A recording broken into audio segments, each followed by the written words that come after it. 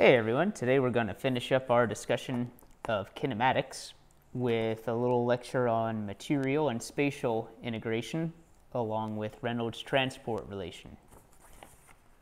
We've already kind of discussed most of what we're going to talk about for material and spatial integration in one way or other, but we'll do it officially here since there's a chapter on it in the textbook.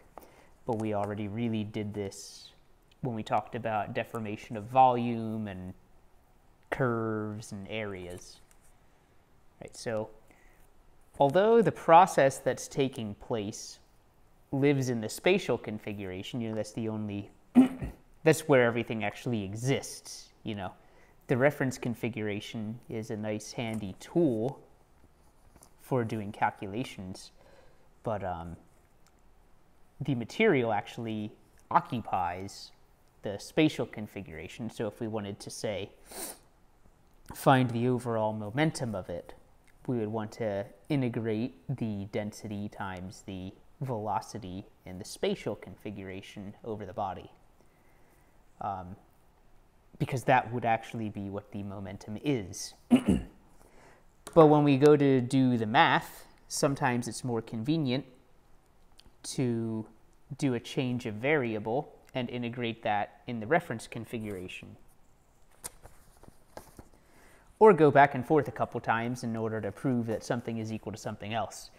So we want to be able to carry out integrals of spatial quantities using either the spatial configuration or the reference configuration.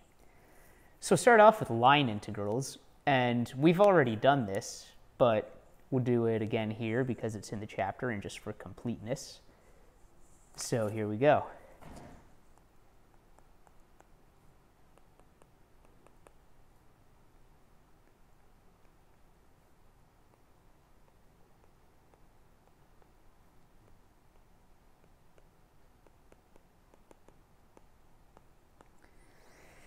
So let's say we have a spatial curve that convects with the body. So there's a corresponding material curve and a spatial vector field U. So given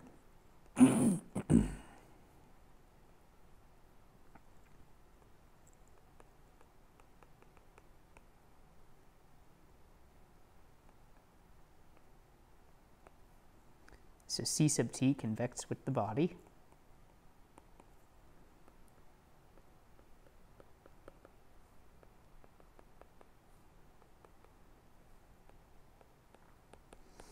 And it'll have a corresponding material curve, C.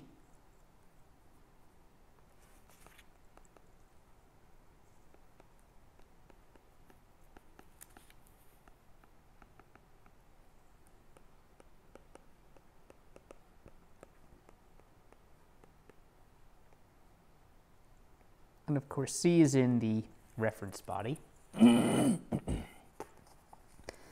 And a spatial vector field U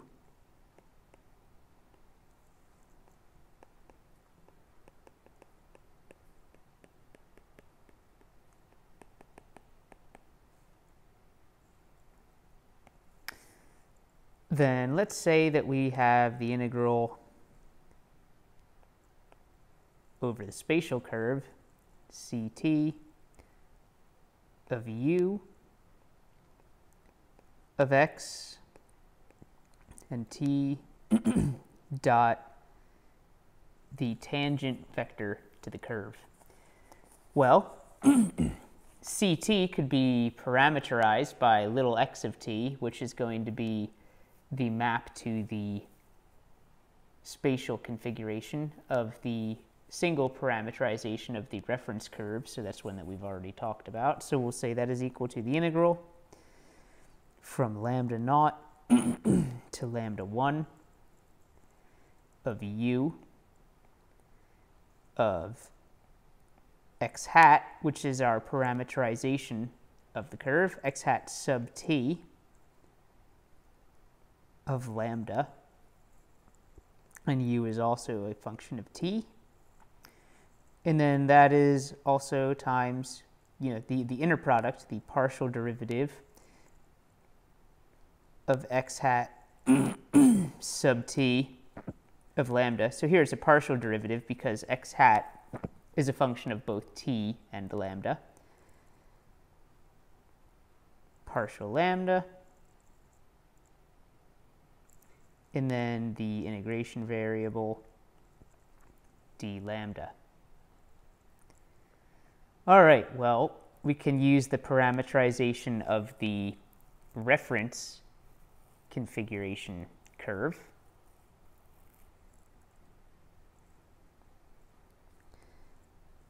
So if we want to go back to the reference configuration, that is equal to u. Well, the integration again from lambda naught to lambda 1. Now it is u. We're going to use the reference configuration parameterization, which is not a function of time, but u is a function of time, so it is this point and this time. We could really write that as u chi t x hat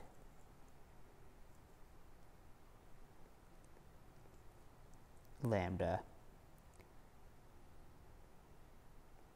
and t.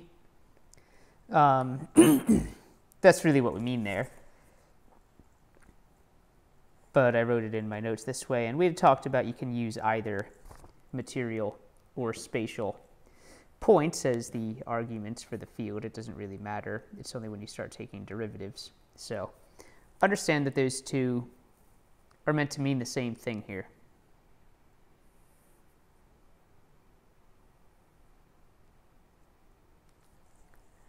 All right, so then that is dot. Oh, that won't dot anything because it's the laser pointer tool. All right, well, this whole thing here, this partial derivative here is going to be f times the derivative of the parameterized x with respect to lambda in the reference configuration. So the u is the same, and we're going to take that and make it f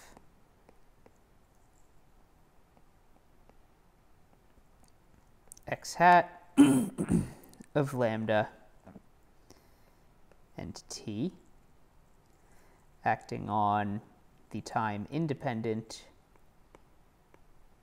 derivative of the parameterization of this curve in the reference configuration.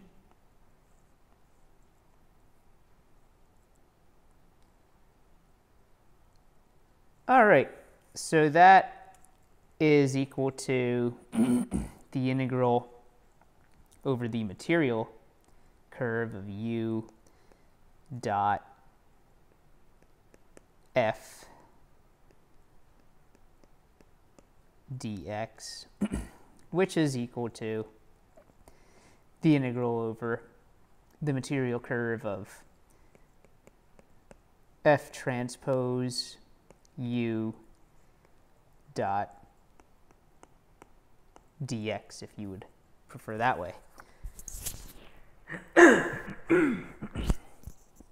So the integral that we're calculating remains this integral of u dot dx in the spatial configuration. So maybe that is like the, if it's a closed curve, maybe that's the amount that thing's swirling if u is the velocity. That could be the circulation around it.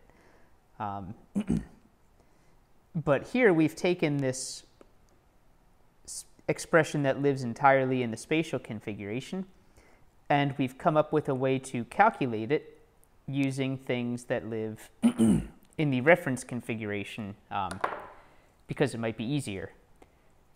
An example of when that would be easier is if you go to make, say, a finite element method for nonlinear solid mechanics. You would want your grid to be of the reference configuration, because then the grid wouldn't have to deform, even though your space does, or your body does. But if you leave your grid in the reference configuration, then everything remains nice and all of your elements remain with like nice planar faces and everything. So that's one very practical reason why you might want to do your integration in the reference configuration instead of the spatial one. And the trick to going between the two is there's going to be some business involving f, or its transpose, or its inverse, depending on what you're trying to do. All right, so if we have a material region P, so that P sub t, which is the image of that under the deformation, is a spatial region convecting with the body, which we'll draw out here.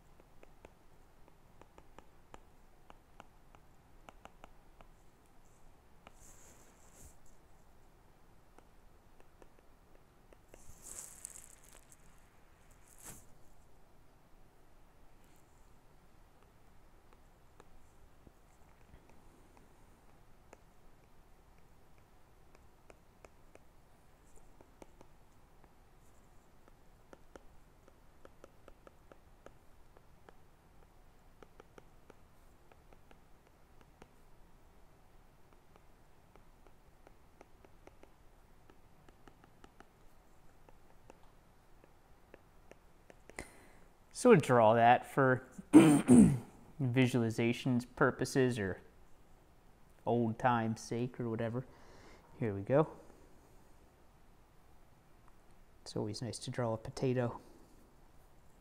Must be my Irish heritage.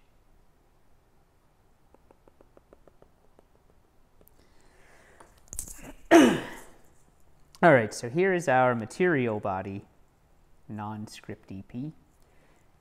And here's its boundary, dp. And here's some point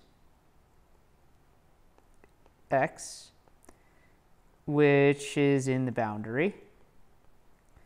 And so it has an associated unit normal, n hat r of x. Right, if x here was not a boundary point, then there is no such thing as the unit normal, since normal to what? All right, so then at some time t, this whole thing squishes substantially, evidently.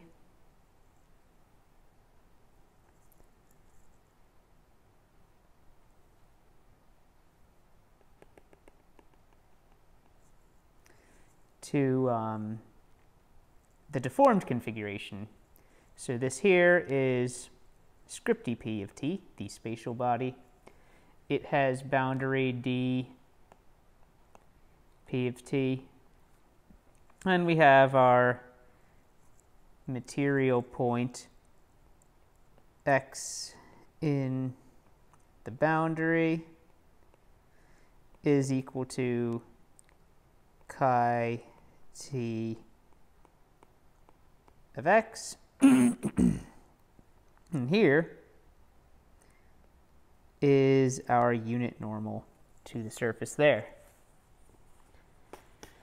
So we've really already established in the section on deformation of volume and area how integrals or differential area elements and volume elements in this relate to ones over here. So let's kind of write those out. Can we? There we go. I don't know that that's actually going to help us much. There we go.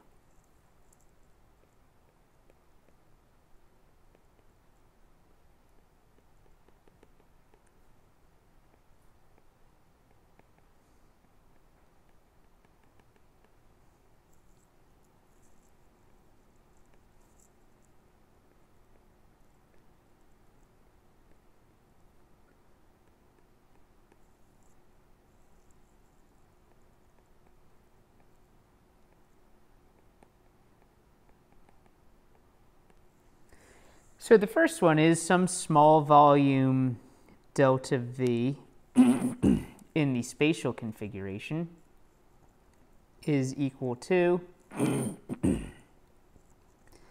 the determinant of the deformation gradient times the corresponding volume in the reference configuration plus things that vanish faster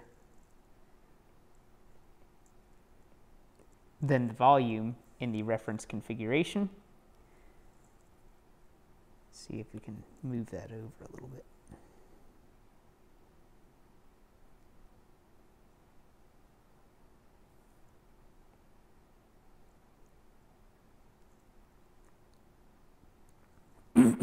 Just like gerrymandered that comma out of there. That was pretty skilled.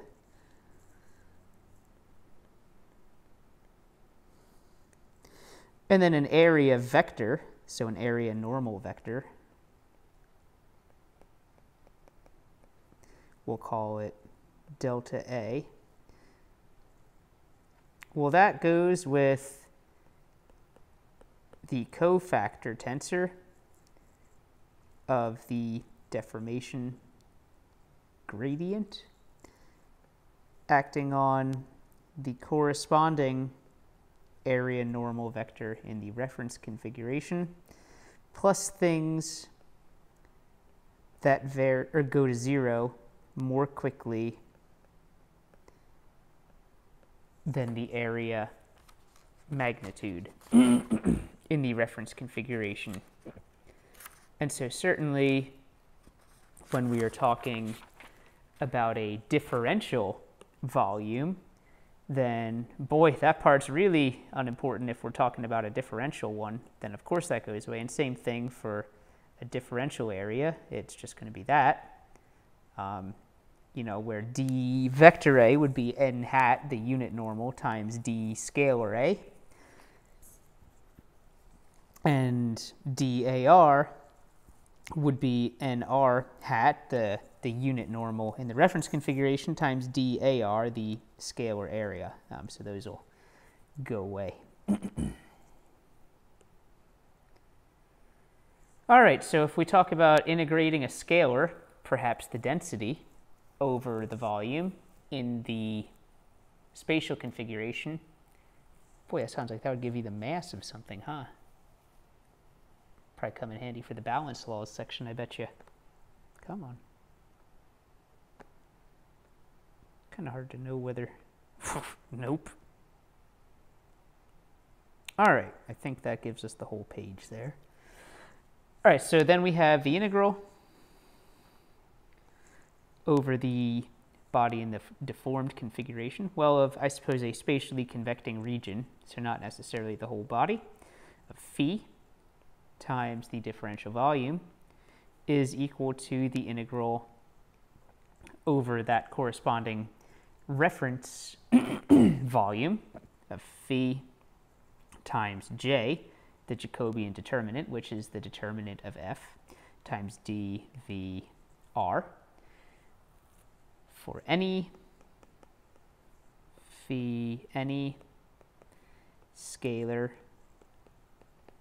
vector or tensor field.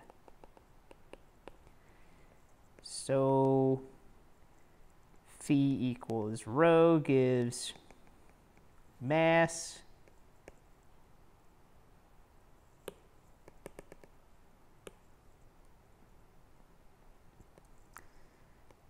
rho v gives momentum. Rho, we'll call it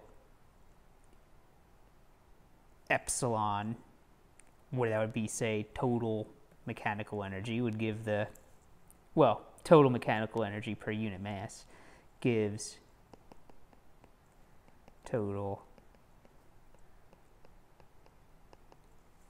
energy, like an extensive quantity.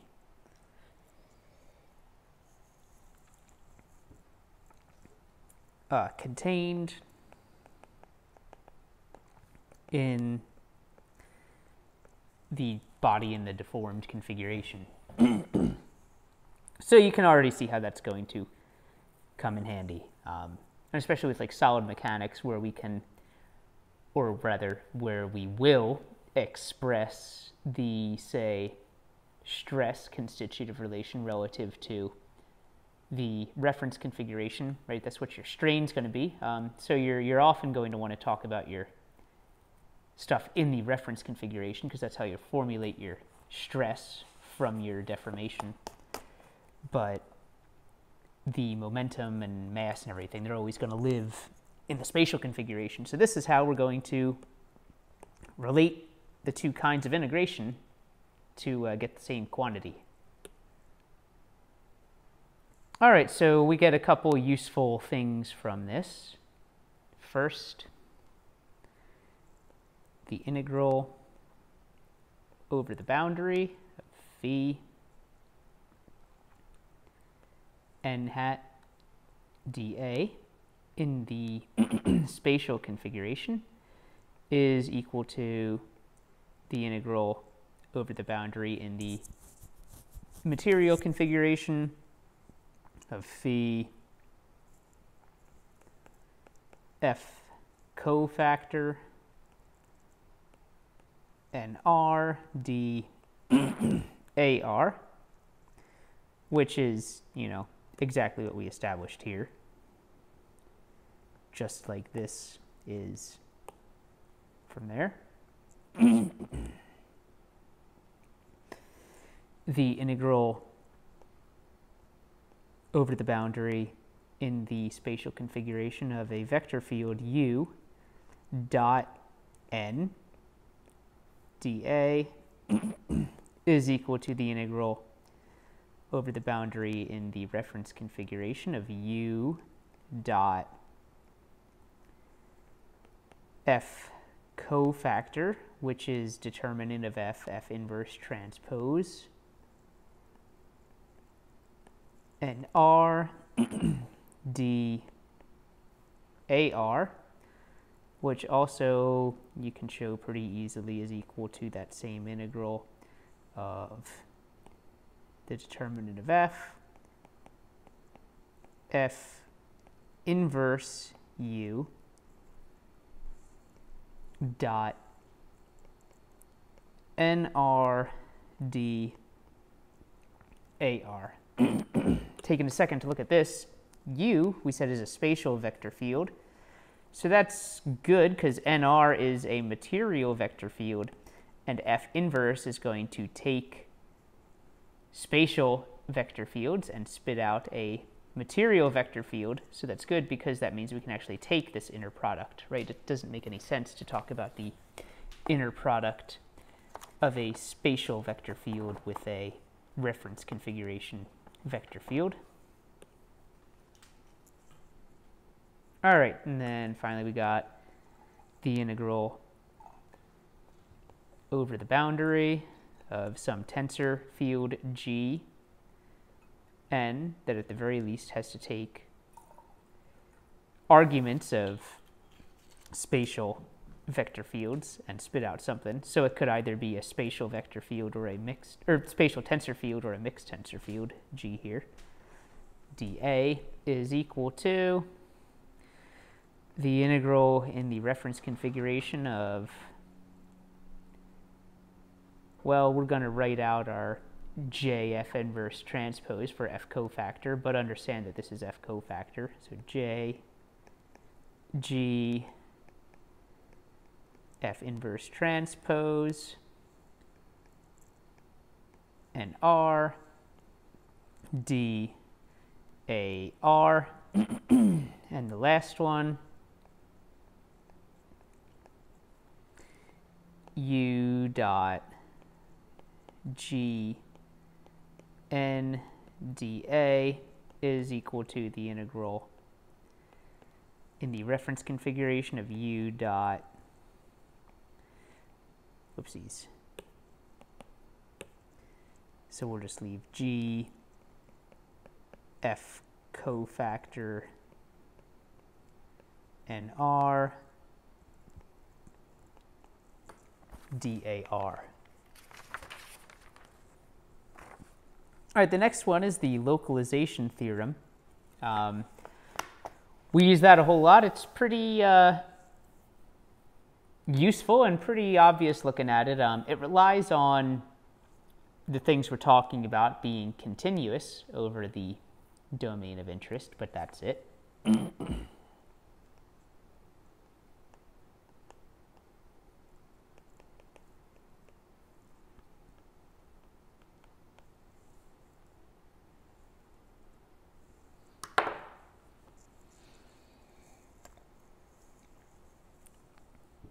So basically, if the integral of something has to be 0 or strictly non-negative over any arbitrary reason, then that quantity has to be 0 everywhere, provided that the argument of the integral is continuous. And I'll show you what I mean by that, at least visually. And you can prove it in like a formal mathematical real analysis sort of sense without too much extra effort.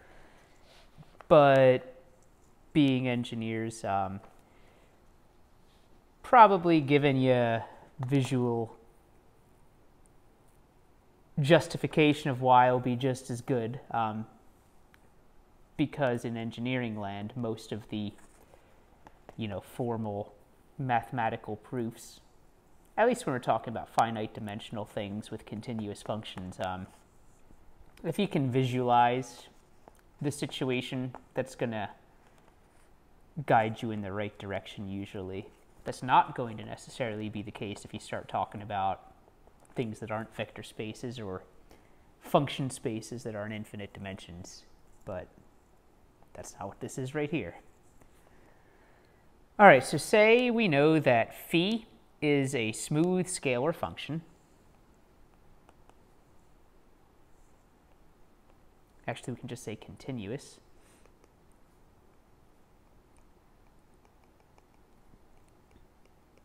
Scalar field.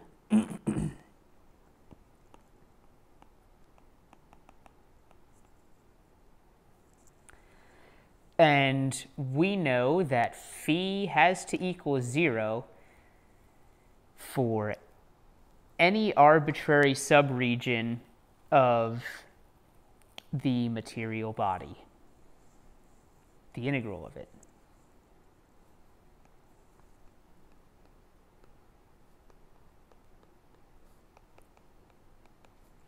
We know that the integral over p of phi dVr is equal to 0 for all p that are subsets of the reference body. Well, this is going to tell us that phi has to equal 0 everywhere.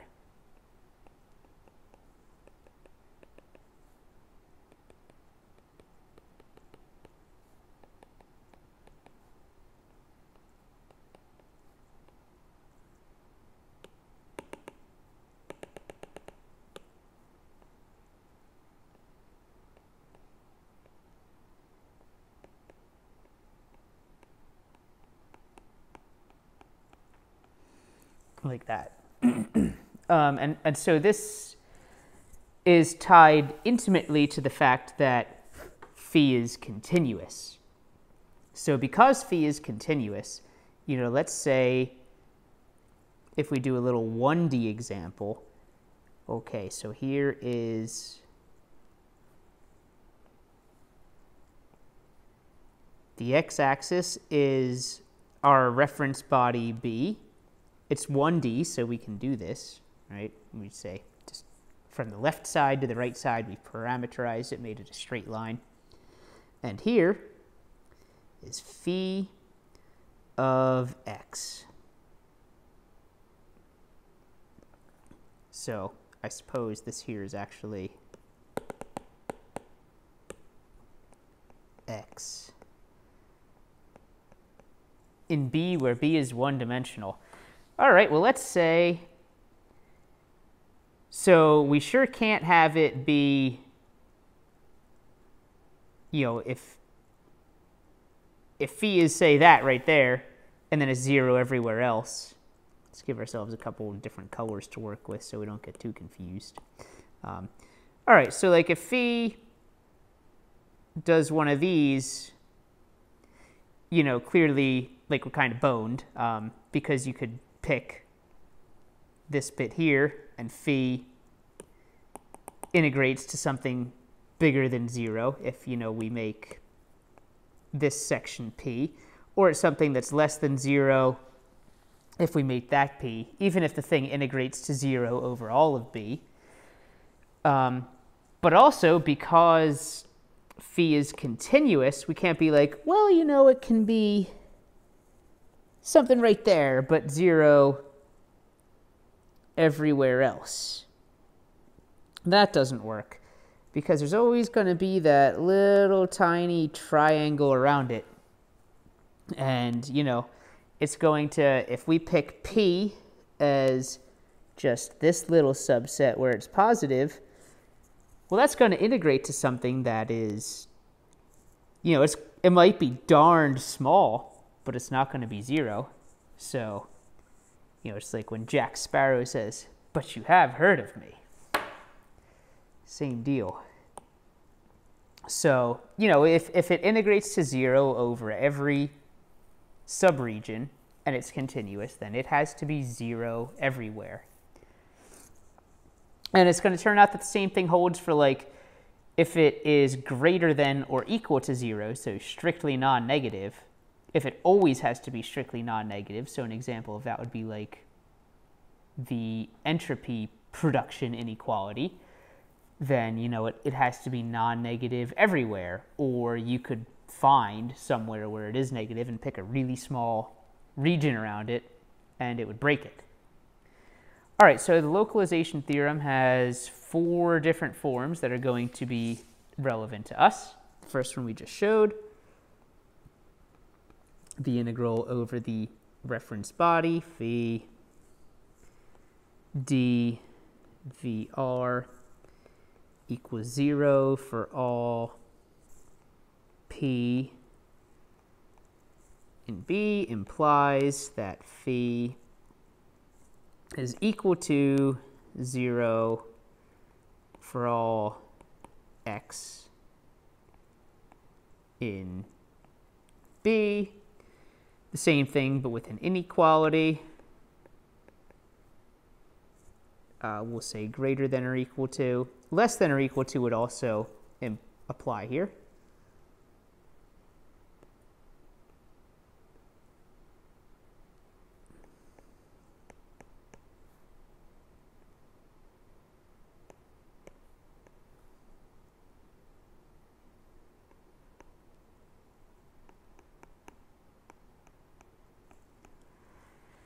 And then we have the same 2 things in the deformed configuration.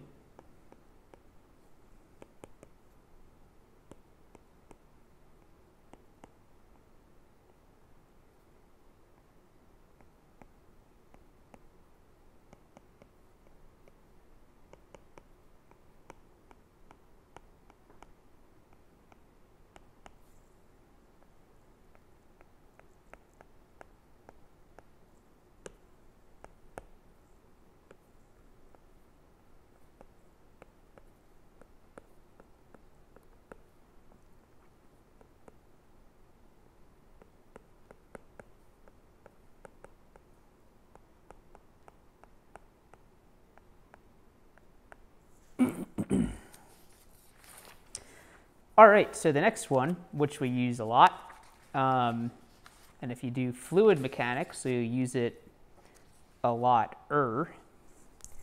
is called the Reynolds transport relation.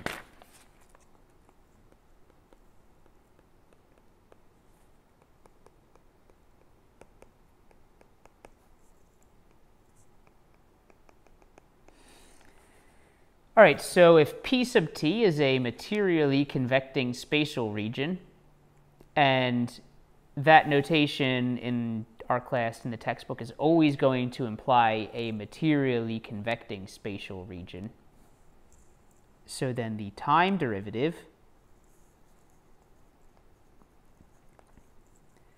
of the integral of phi integrated over that volume is equal to, this is going to use one of the formulas that we made back here. In fact, this fancy looking one.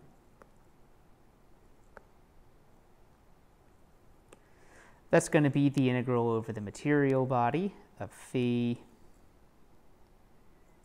times the volumetric Jacobian dVr, time derivative of that whole mess.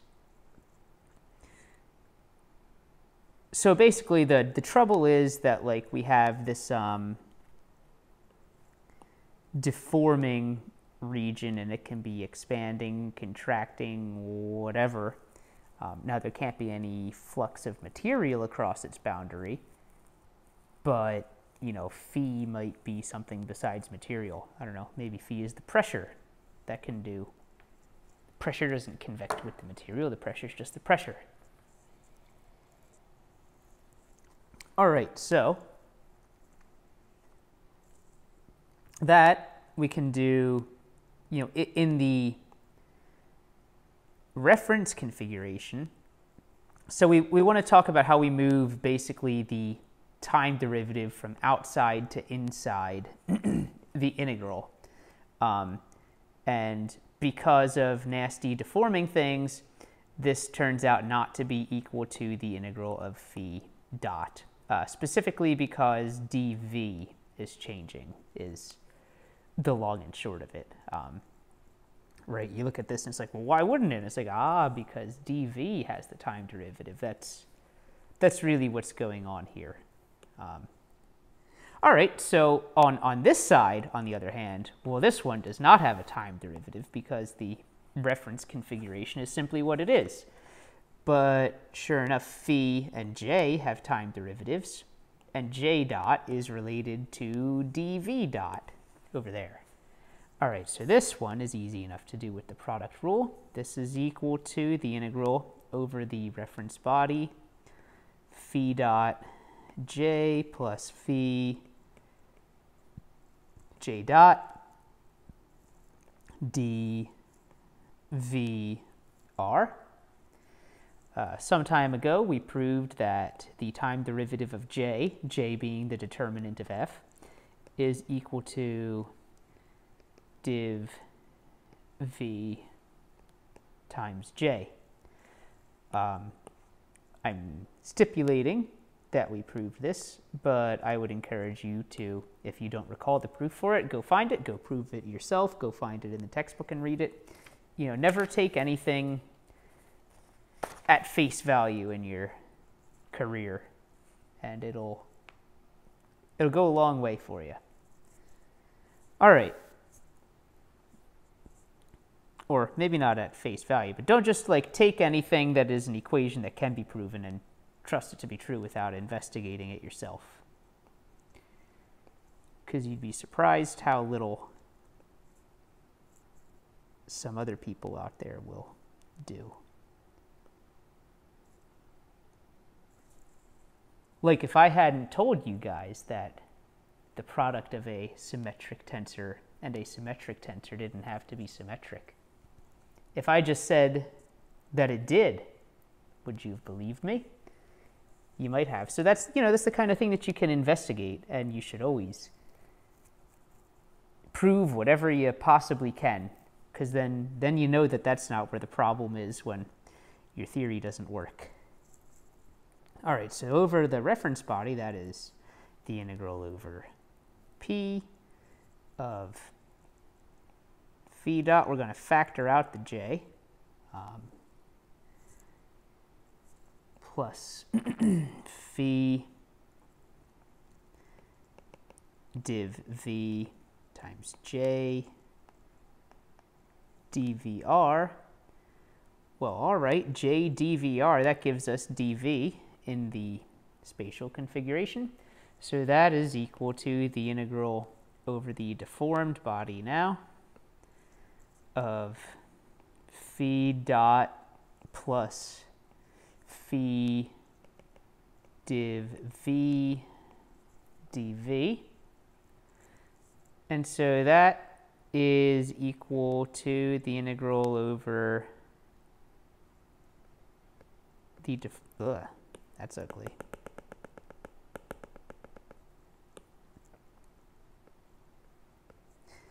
Over the deformed body of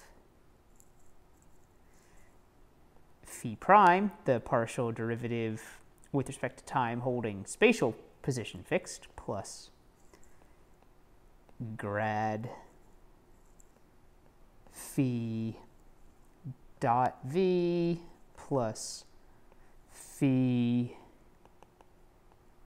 div v dv. And so we can kind of combine these two, is equal to the integral over the body of, well, specifically over the spatial configuration there, partial phi partial t plus the divergence of phi v dv. All right, so if you're like a fluid mechanics person like I am, specifically a CFD method developer, that's like, yeah, that's what we like to see there is, the, right, because you can split that up then into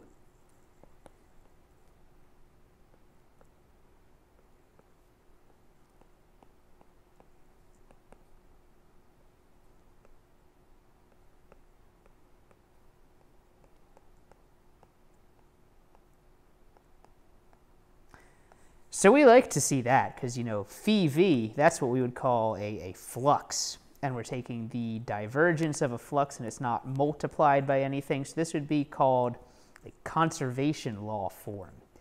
And those of us who do, say, finite volume or finite difference CFD methods, we get pretty neurotic about things being in that form because things break numerical methods when they aren't. So we like to see that. All right, the last little bit here is isochoric motion. So a motion is called isochoric if it preserves the volume of convecting regions, particularly of all convecting regions.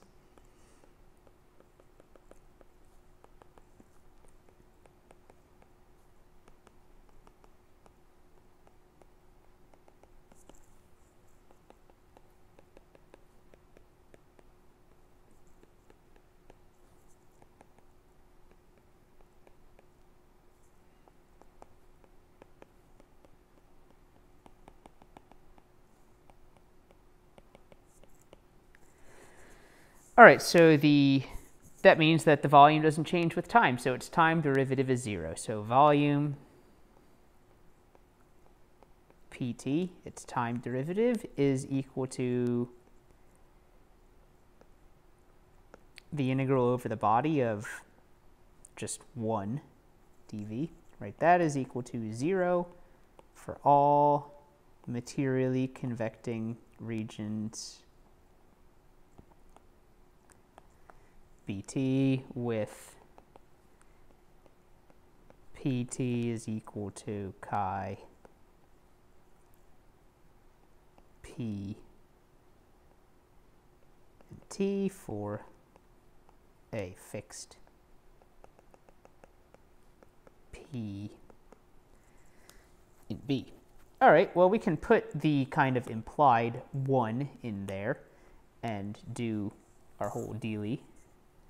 So the time derivative of 1 dv integrated over this spatially convecting region is equal to the integral over that spatially convecting region of 1 dot plus 1 div v dv. Well, the time derivative of 1, that's 0. So that is equal to the integral over the spatially convecting region of div v dv is equal to 0, and that is for any pt, for all pt equals, oh, well, we'll say width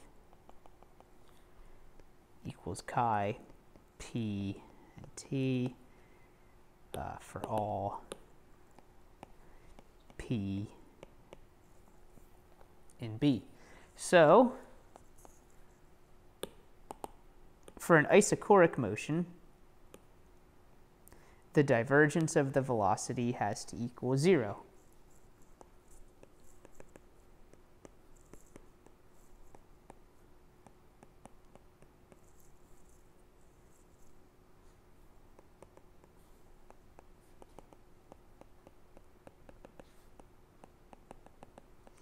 Well, if the divergence of the velocity is 0, then j dot is equal to div v times j is equal to 0 times j is equal to 0.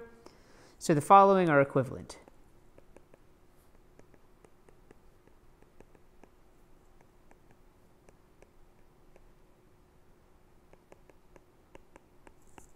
First, the motion is isochoric.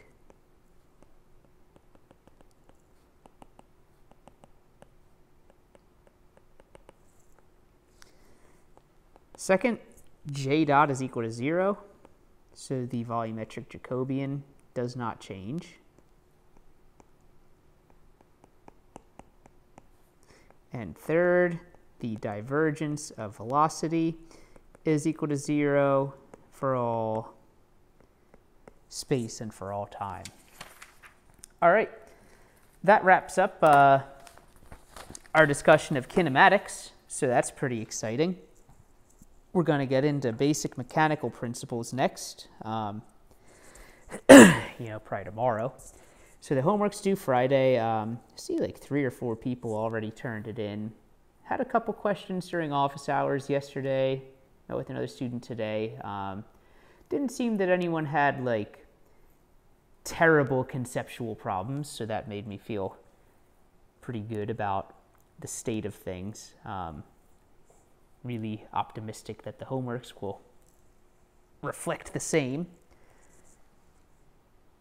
So yeah, that's about it. I'm going to be posting some lectures next week. I know it's Thanksgiving break. I forget whether the university is doing an actual break next week or if it's only Thursday and Friday with the whole COVID thing, but I don't really care to bother looking it up either. So, I'm going to post things next week, but, there's not going to be anything due next week. So don't feel like you have to spend your time off listening to me ramble on about continuum mechanics. You can watch them the next week or whatever. I'm going to start posting another homework that'll be due fairly soon. We're going to have 2 more. Someone had asked me whether we're going to do 8 assignments. No, we're probably not. We're probably going to do 6. All right. Have a good one. Catch you later.